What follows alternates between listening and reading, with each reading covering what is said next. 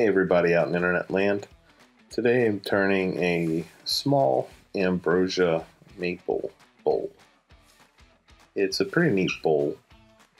I've had this piece of wood drying for quite a while, and over the summer it got pretty hot in my shop, so a lot of my bowls ended up losing a lot of moisture even though it had that anchor seal on it.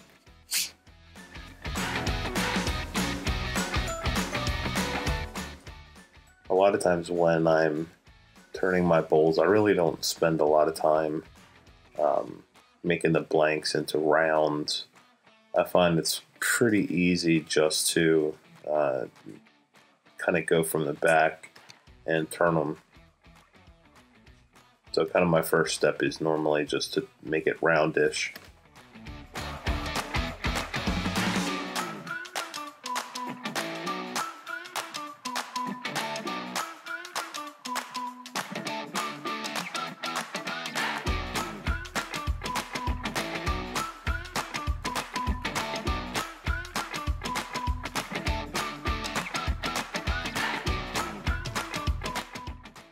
And you can see some of that ambrosia pattern and the grain starting to reveal itself.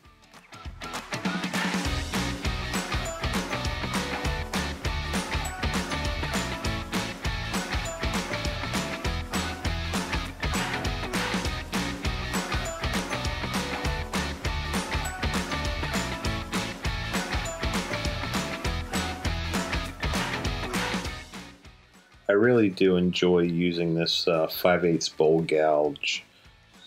Packard Tools has been a great place for me to buy a lot of my bowl gouges and other tools that I use.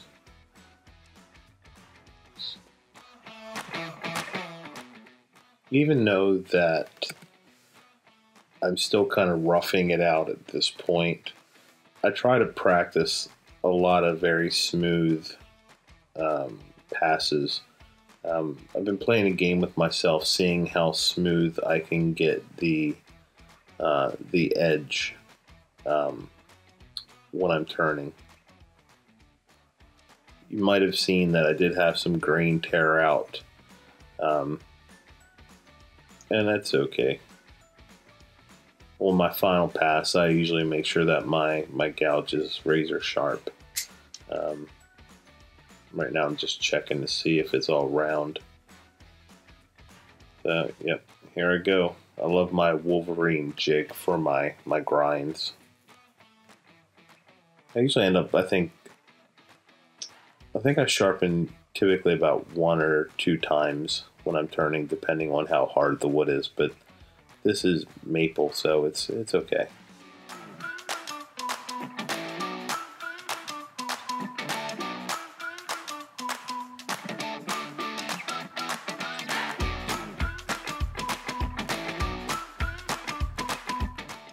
Right now I'm checking to see about grain tear out.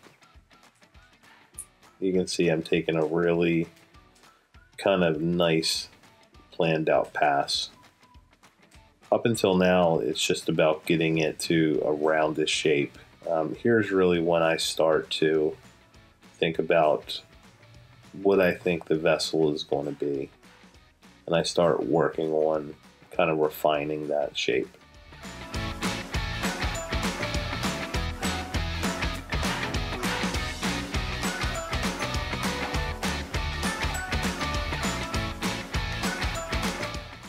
With the final pass of the outside, I like the shape, but I kind of felt like I wanted to put something kind of on the bottom.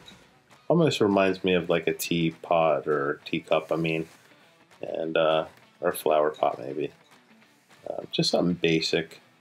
Because I already had a neat pattern with the ambrosia stuff. Now I'm just marking the bottom to put a little recess so my jaws can go in there.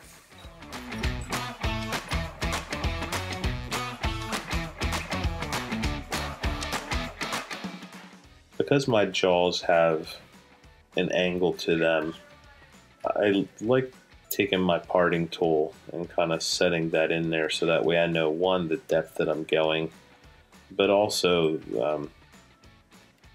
so that way I know my angle's right.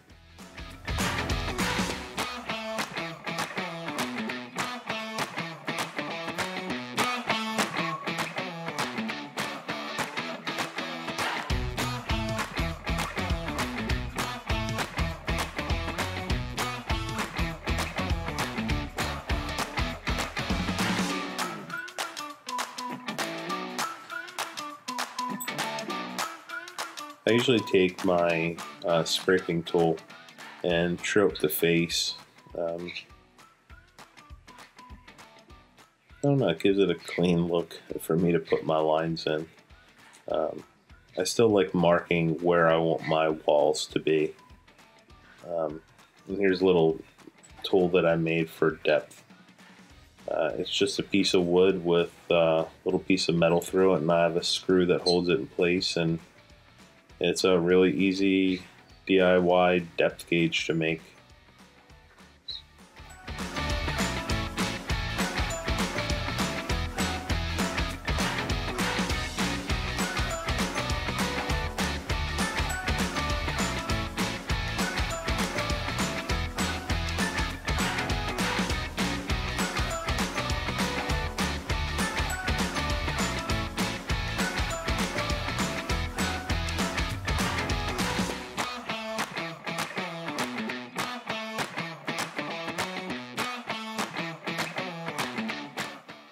You know, as I'm watching this, I can't help but wish that I really had a coring system. You waste so much of this beautiful wood just in scrap from taking out the center. For those of you who don't know, the coring jig is really cool. It has kind of a round blade that kind of goes in, and you can get mini blanks and other bowls out of a larger piece. One day.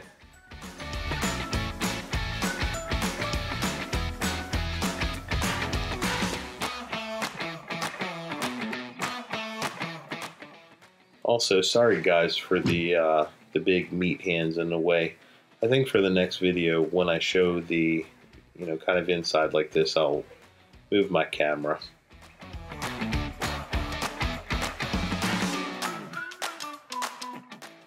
If you're new to wood turning, I really recommend taking your drill bit and drilling down in the center to the depth you want to go. I find that it really helps any unfortunate coring out the bottom of your bowl mistakes. Now I'm just taking some light cuts on the sides just to try to get them down further.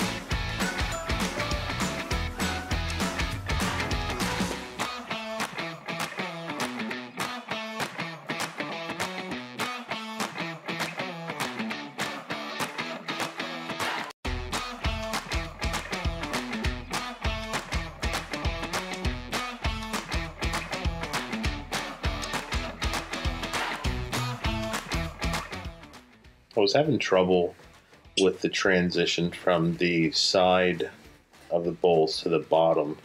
I didn't want to dig in too deep, so I decided my carbide cutter would be a great choice.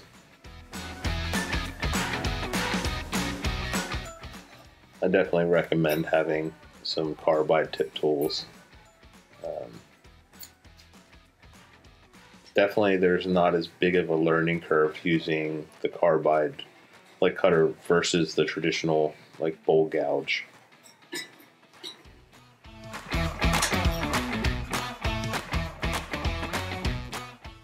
I'm almost to the right depth.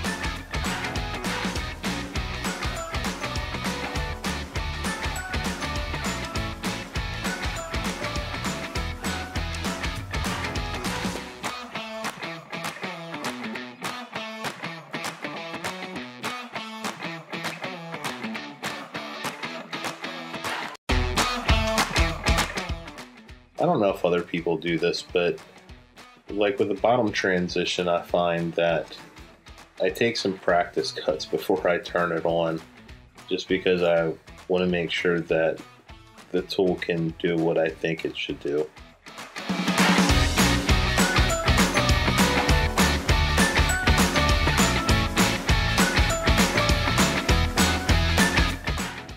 With the bevel grind, I had a hard time riding the bevel without digging too deep.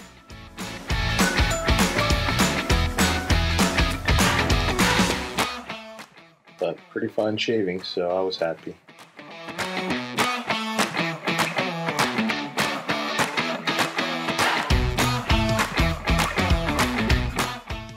Now I think my favorite part of woodworking, it's something that's just so nice about sanding. The finish for the most part is usually really nice.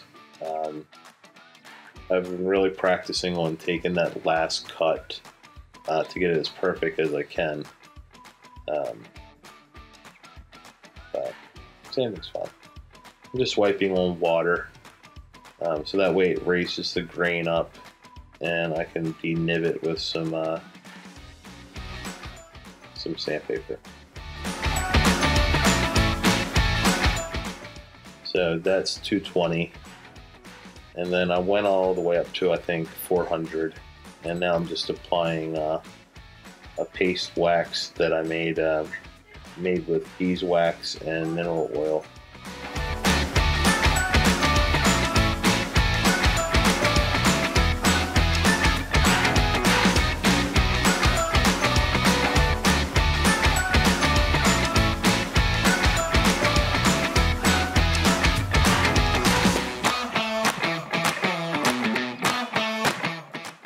This paste wax is really easy to make, and it's food safe.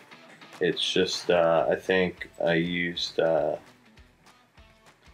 like half a cup of beeswax to about 3/4 of a cup of mineral oil, and put it in a double boiler till they both combined. And I also added a couple drops of lemongrass oil.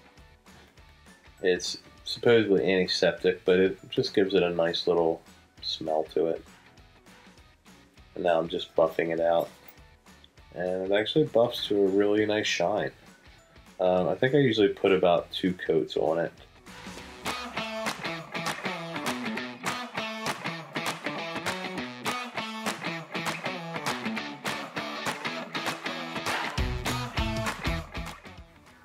Well, you can tell I'm a professional camera person. Those moves were smooth, huh?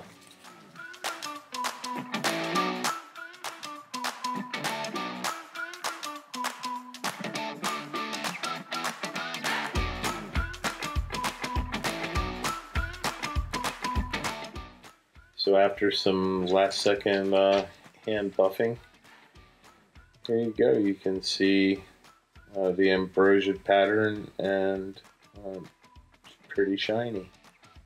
It feels really good in the hands. And here's the final results. I love looking at that pattern. I just think it's so neat. Anyway, thanks for watching. I really appreciate it, and if you subscribe and share the video, that would be extra cool. Have a great one.